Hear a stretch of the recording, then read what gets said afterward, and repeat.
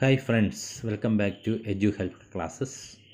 3ാം ക്ലാസ്സിലെ ഇംഗ്ലീഷിലെ ഇന്നത്തെ ആക്ടിവിറ്റീസ് എന്തൊക്കെയാണെന്ന് നമുക്ക് ഈ വീഡിയോയിലൂടെ ഒന്ന് പരിചയപ്പെടാം.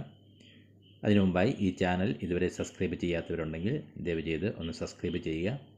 ഒപ്പം പുതിയ വീഡിയോ നോട്ടിഫിക്കേഷൻ ലഭിക്കുന്നതിനായി തൊട്ടടുത്തുള്ള ബെല്ലൈക്കൺ കൂടി ഒന്ന് എനേബിൾ ചെയ്യുക. സോ ഫ്രണ്ട്സ്, ഇന്നത്തെ ക്ലാസ് നമ്മൾ ആരംഭിച്ചത് draw A picture of A dog with letters DOG അല്ലേ. ഡോഗ് എന്ന സ്പെല്ലിങ് DOG ഉപയോഗിച്ച് ഒരു ചിത്രം വരയ്ക്കുന്നത് എങ്ങനെയാണെന്നാണ് ഇന്ന് നമ്മൾ ആദ്യം പഠിച്ചത്. അപ്പോൾ കൂട്ടുകാർ ഇതേപോലെ മനോഹരമായ ചിത്രം നിങ്ങൾ നോട്ട്ബുക്കിൽ വരയ്ക്കാൻ പഠിക്കുക. അപ്പോൾ ഡോഗിൻ്റെ ചിത്രം വരച്ചു കഴിഞ്ഞാൽ നമുക്ക് ഡോഗിനെ കുറിച്ച് ഒരു പാട്ട് പാടണ്ടേ? Okay, let's Singh. There was a farmer who had a dog, Billu was his name.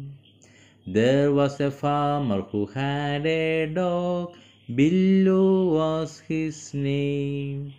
B-I-L-L-U, B-I-L-L-U, B-I-L-L-U, and Billu was his name.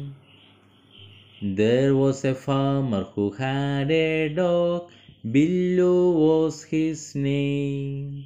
There was a farmer who had a dog, Billu was his name. B-I-L-L-U, B-I-L-L-U, B-I-L-L-U, Billu was his name.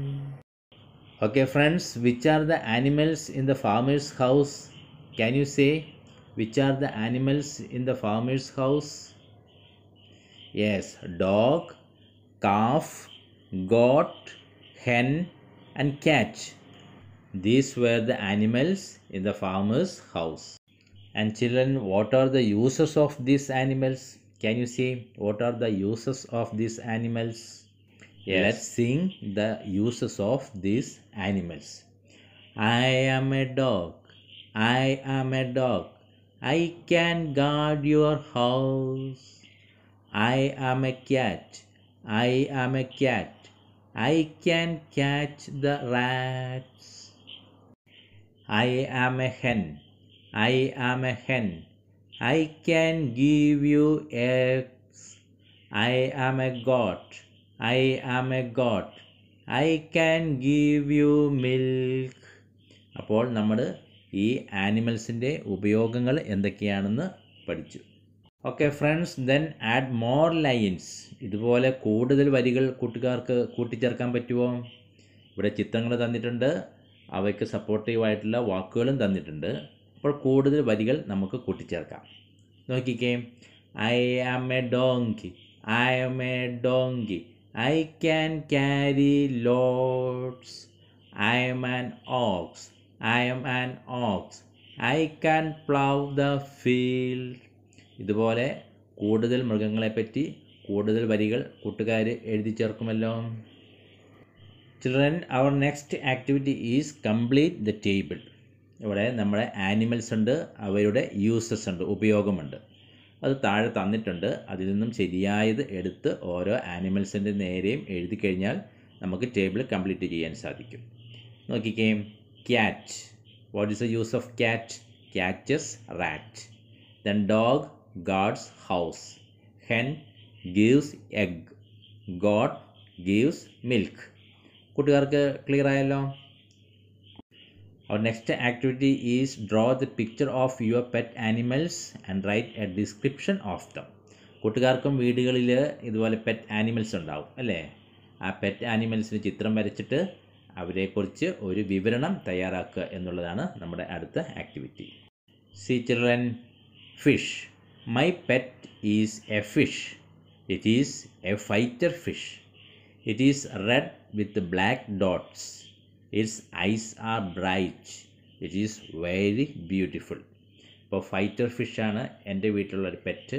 അതിനെക്കുറിച്ചുള്ള ഒരു ചെറിയ ഡിസ്ക്രിപ്ഷനാണ് ഞാൻ തയ്യാറാക്കിയിരിക്കുന്നത്. ഇതുപോലെ കൂട്ടുകാർക്ക് നിങ്ങളുടെ വീട്ടിലുള്ള pets, ആനിമൽസോ ബേർഡ്സോ എന്തോ ആയിക്കോട്ടെ, അതിനെക്കുറിച്ച് ഒരു കൊച്ചു വിവരണം തയ്യാറാക്കാൻ സാധിക്കുമോ? മറ്റൊരു ഉദാഹരണം നോക്കിക്കോ. Dog. My pet is Bruno. It's A dog. It has four legs and a tail. It barks at strangers. It guards my house. I love my pet. Then Pussy. My pet is Pussy. It is a cat. It catches rats. It has four legs and a cute tail. Its favorite food is fish and milk.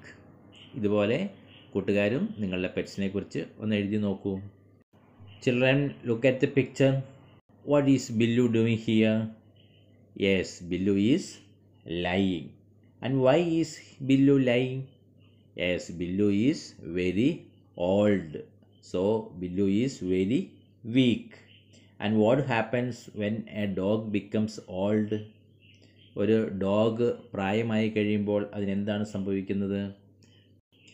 Yes, when A dog becomes old, it becomes weak, it can't run fast, it loses its hair and it loses its teeth. Okay, ഇപ്പോൾ കൂട്ടുകാരിത് sentence ആയിട്ട് നോട്ട്ബുക്കിലേക്ക് എഴുതുക.